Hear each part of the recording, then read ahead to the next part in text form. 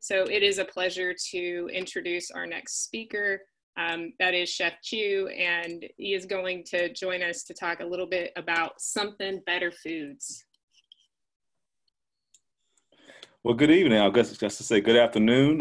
It's definitely a privilege always to be here at Food Funded. Food Funded actually was the beginning of my entrepreneur journey here in the Bay Area. So I'm really thankful for the team, Arno and Cynthia. But really excited. Something Better Foods, we actually are a company that's committed to the democratization of healthy food. We believe that all people should have access to plant-based foods, healthy options. My last name is actually Chu, as most of you guys know. And as I like to say, as I always say, going to give you something to chew on. And, you know, you see this little boy on the screen here, and that's me. And it's interesting right now when you read the headlines in the COVID crisis that African-American communities are having some of the highest rates of infection. And so in my family, again, is kind of my backstory. Many of my family members, again, had hypertension, diabetes, cancer. Most of them died before the age of 60, which led me to create something better. And that led me to create plant-based proteins. We actually developed a product. We call it Better Chew, for better texture, better taste, better chew. We say it looks like chicken, tastes like chicken, but guess what? It's not chicken. Crispy on the outside and white in the middle. It's delicious. And so we have, again, we like to say it's one of the best tasting plant-based fried chicken products, all made from whole food ingredients, everything from non-GMO soybeans, whole garbanzo beans, whole grain brown rice, every ingredient you can pronounce, bite-sized servings for kids. We find that kids are loving our products. It's been a hit. We actually launched in Whole Foods back in August of 2019.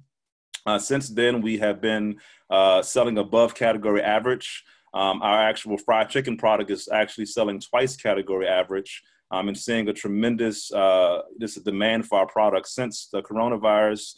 Obviously, shelves have been empty because there's been a big demand and increase in sales as a result of this. The reality is that we're finding that we love Whole Foods and they've been a great partner, but we're finding also in this COVID crisis that many people obviously are not able to go to Whole Foods. And we're finding that there's such a great need right now for underserved communities. We're actually in the process of implementing and launching our direct-to-consumer business. And literally in the next 3 to 4 weeks, we have the platform built, website built. We're finding right now that many individuals want to have access, but again, are not able to get a hold of it. So we're going to be shipping to the West Coast starting out. One of our case studies that we've been able to do is a gentleman here named Hakeem. Hakeem was pretty much obese, actually went on our products for over 12 weeks, him and his wife.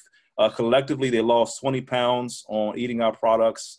Their actual high blood pressure was reduced. And they just saw a tremendous improvement in their health as a result of this. And so our goal is, again, through our direct-to-consumer, is to democratize our products and make it an affordable solution to our customer base. Right now, we're in a fundraise currently. We're looking to raise money right now to help increase our production capacity. This is also going to, with this, we're going to be automating our processes. And this is going to help increase our production margins by 20%.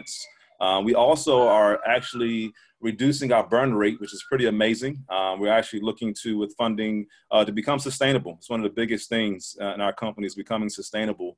One of the things I would say success stories in the last 4 months, each month we, believe it or not, our sales have increased. We're on a run rate now of almost 720,000. We've actually increased about 5 or 10% each month since January. And we're seeing more opportunities as we're going to go into a direct-to-consumer business. Lastly, we're seeking, again, 500,000. We've already got 300,000 committed. With this investment, we're looking to establish a strong direct-to-consumer business, improve our supply chain, and also systemize and automate our production to increase our margins. So again, we're excited. I love the food funded community. I love all the entrepreneurs. We're all one team, one family, and I just want to encourage everybody to keep fighting and let's not give up. And I like to say my name is Chef Chu, and I like to say, give you something to chew on.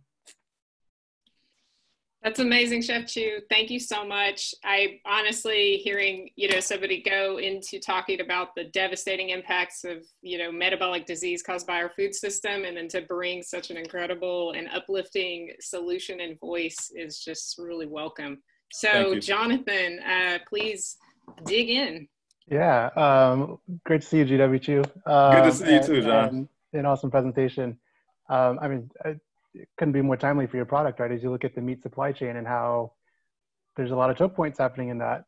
Yes. I love that you're pivoting or adding direct to consumer and kind of going to where the demand is.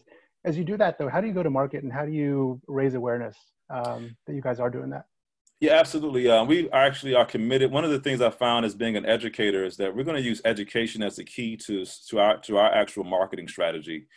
As we educate, we obviously increase demand. And what we've been seeking to do before we go super hardcore on our social media marketing, we've been building our operations. So when demand comes, we have the capability to be able to meet the demand. But our strategy is simple. It's just education.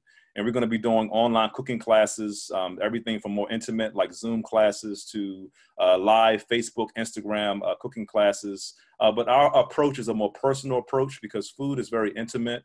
And we believe that in order to create change, especially when it comes to eating habits, you have to focus on a very intimate experience, that connection between the consumer and the person behind the brand. And that's what we're trying to do when it comes to our market strategy. Thanks. Chef Chu, thank you so much for being with us today and Absolutely. for inspiring us.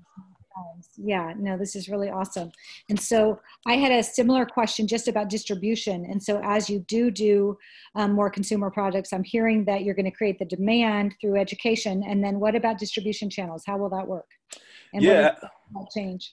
Yeah, so right now we're going to be starting focusing on West Coast. We've actually been able to work with supply chain as it relates to dry ice, box suppliers. We found amazing rates on our actual supplies to be able to ship again to pretty much 12 states on the West Coast. The great thing about our concept is that we have our pricing structure is actually going to be about almost 10 to 20% less than Whole Foods. And we also earn more money per product, per case, if that makes sense, or per unit through the direct-to-consumer model. So it's actually going to be, it's a very good financial model for us. And we also have the partners in place for shipping to supply chain to do fulfillment. Okay, great. And then just the other piece is that particularly when we have people of color dying and more affected by COVID, I want to just make sure that they see that they could actually buy a product led by a person of color who's there for their safety. So I just want to make sure that everyone really gets the concept here, that this is really fabulous. Thank you. Yeah, thank you. Yeah, and I think just if we could, Denver, Jenna, I thought I saw a few questions coming in, so maybe just take a few audience questions quickly. Yes, of course. Hey, Chef Chu. Hey, how you doing? Nice to see you. You too. So absolutely. One of the questions, yeah, always good. So one of the questions that came through is the 500K raise on top of the 280 angel round, or is that the 300K you have committed for this round? And what are the terms of the round? Absolutely. So we actually got the 280,000 was actually last year in 2019. This is a new raise we're doing, convertible note. We've already gotten 300,000 committed. Actually, out of that 300,000, 150,000 has already been invested in our bank account.